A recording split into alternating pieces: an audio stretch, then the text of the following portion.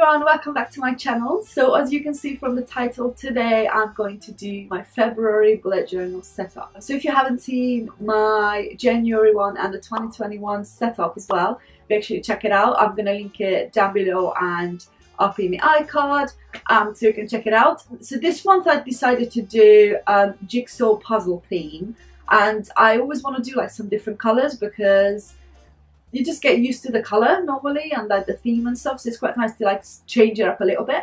So when I filmed this intro, I already done my bullet journals, so I think it turned out quite nice. So yeah, so if you're interested in this video, make sure you keep it watching.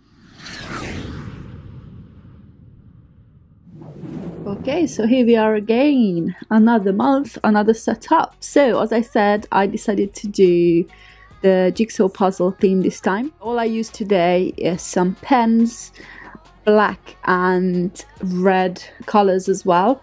So I try to not use too many colors this time, so it's only 2 colors and different shade of reds as well. So first I messed it up straight away at the beginning, as you can see. So first I just used my black fine liner. I wanted to do like a different pattern of each jigsaw puzzle, so I decided to stay with the red color because February is obviously like Valentine's Day. I didn't really want to do like hearts and things like that because that's just like a typical theme everyone's doing in February. So I tried to like switch it up a little bit, and I chose the jigsaw puzzle because obviously love and relationships and everything, like you have to stick together sort of thing. So I thought it kind of like fits the whole Valentine's Day month basically. So as I said in my last video, that I'm going to kind of try to stick around with the same sort of way I do my front pages. So basically I did the big F for February.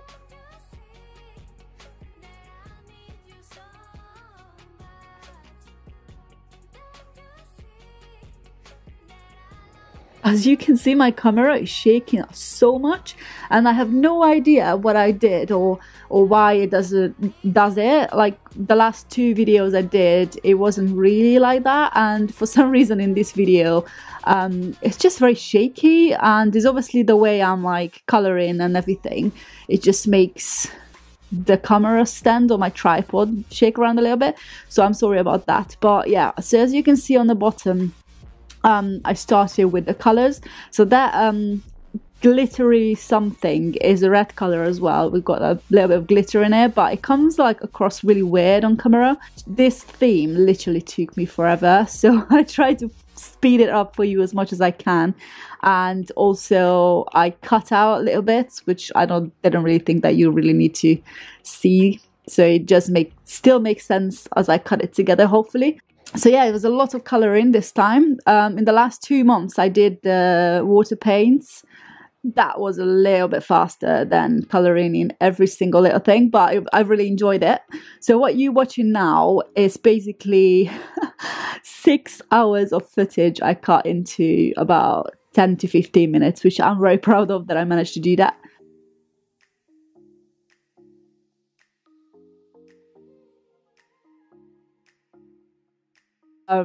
Yeah, this is the normal speed, as you can see. Okay, so this is the front page. I cut off the edges for each month, so this is what I did in January as well. So I decided to obviously do the same thing, try to keep that little front page the same as the other one. And I went around the edge with black and red just to see where the end of the paper is. It's a little bit easier to notice.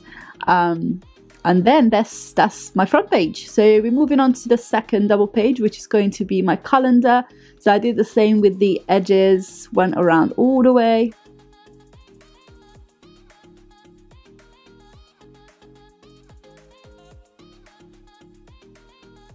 Okay, and then I started with my black liner. I changed my pen there because my fine liner was just like really not working properly, so I went to a normal black pen. And I decided to do for this month, obviously because of the puzzle, jigsaw puzzle, that I'm gonna do the same. So it's literally every day is a different puzzle. and this is where I normally write my working hours, as I said to you like the last video as well. I decided to do a monthly focus little bit on the bottom, which you can see at the moment, and important dates on the other side, and also there's like one little puzzle where I normally put my YouTube subscribers, and then I put the days of the, or the letters of the days on the top, and then the numbers on each one little puzzle in the bottom. Then I decided to stay with the big black bulky letters, so I'm filling that in.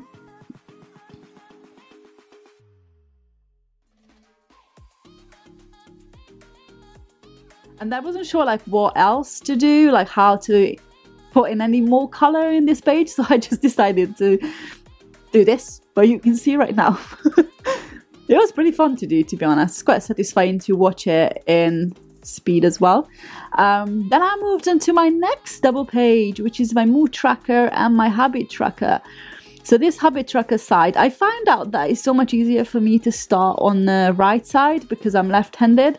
So it just, normally if I start on the left side and move to my right, I just smudge everything because I pull in my arm across the lettering and the pen and everything. So I like to start from the right side and moving on to the left, just so it's a little bit cleaner. Yeah, so this habit page, it was just taking me so long because you're going to see in a second what I decided to do. But basically I'm going to track 6 habits, which I didn't actually decide yet what I'm going to do, because I normally do the same thing, but sometimes I like to switch it up a little bit, obviously depending on what I'm doing in the month and like how my life is going. So I haven't actually written in what I'm gonna track. Yeah, it's gonna be 6 habits, and then I just color in every little square basically whenever I completed the task or I didn't. It helps me keep on track with things, so it's actually pretty good, I think. And as you can see, I decided to do the same thing in the background. I didn't do patterns this time, I just colored it in with the different colors, but it was painful enough just doing that, to be honest. And I think it looks really cool because the little trackers just pop out so much because the background is quite dark. So I don't know what I'm gonna do. I might just do like a little dot in the middle, like a little polka dot in the middle of each like little square, because I don't want it to be really dark and blending too much. So I think I'm gonna, if I don't do the task, I'm just gonna leave it white, and then I just do a little polka dot in the middle once I've done it. Okay, so that's the background done, and then I moved on to the lettering and I colored that in as well.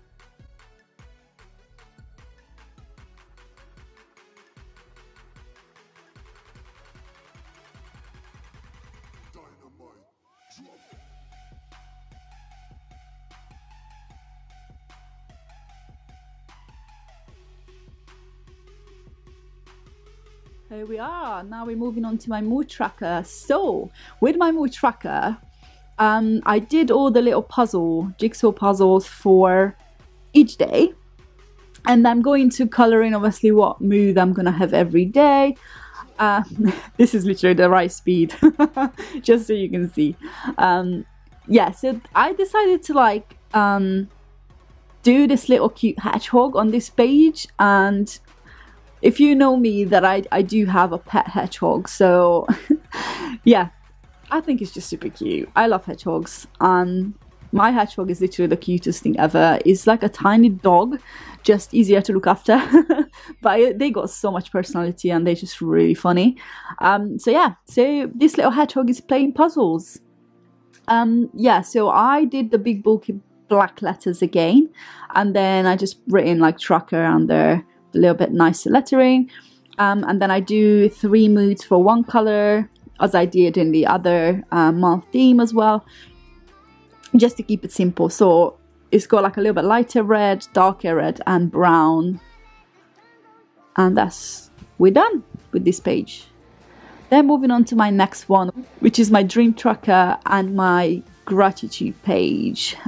So as I said, I start on the right again. I did some jigsaws on the right corner, and then I've written down the days of the month. and then basically I just like to write down like at least one thing of my day, like what I'm grateful for, because I think it's very important to just live in the moment and be grateful for what you have, because we like to complain too much, to be honest, and we forget what we actually have. So I think it's a really good thing to do. Then I always write down my dreams. So as you can see, I'm doing the title for that page now.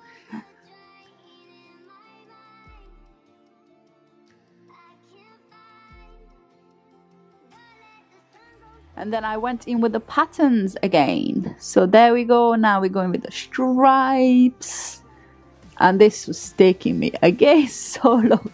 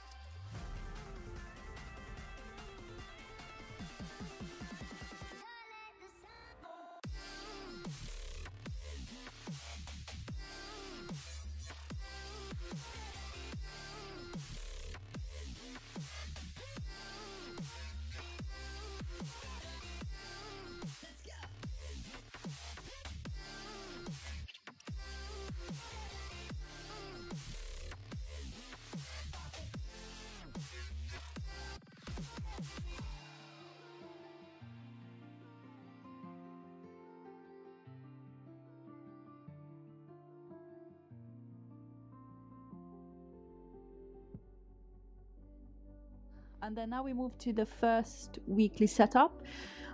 So I found this easier to just like go down in the lines, finish all jigsaw lines and then all sides, and then basically just move into horizontal as well. So I did that.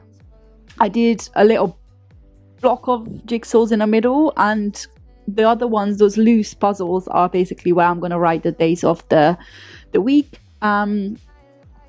And then, yeah, just have a little section for each day. I normally write down my tasks for this weekly setup, what I need to do in a day, like important things, and I don't know, like little notes what I really think I need to be written down.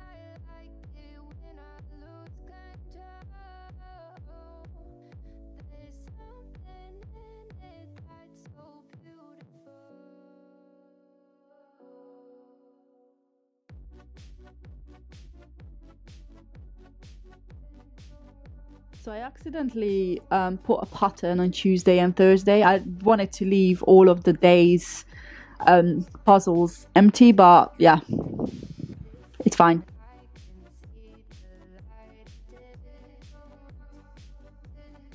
And here we are, we're done with the whole month of setup.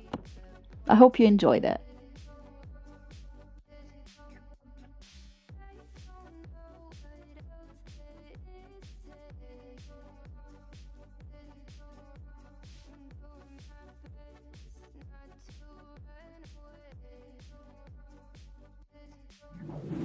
Alright guys, thank you so much for watching today's video. I hope you liked the theme. If you did, make sure you let me know down below. If you haven't subscribed yet, make sure you do. Feel free to share, like and subscribe to this video. And I see you in the next one. Bye!